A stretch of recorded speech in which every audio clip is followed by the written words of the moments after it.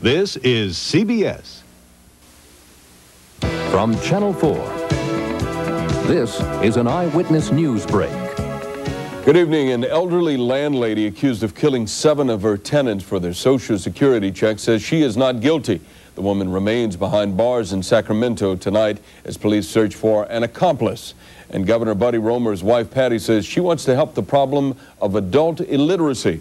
Mrs. Roemer joins future First Lady Barbara Bush in that cause. The two-day sale at Maison Blanche, Friday and Saturday only. Save 25 to 50% store-wide. The two-day sale at Maison Blanche. A taste of this year's Beaujolais tonight on Night Watch.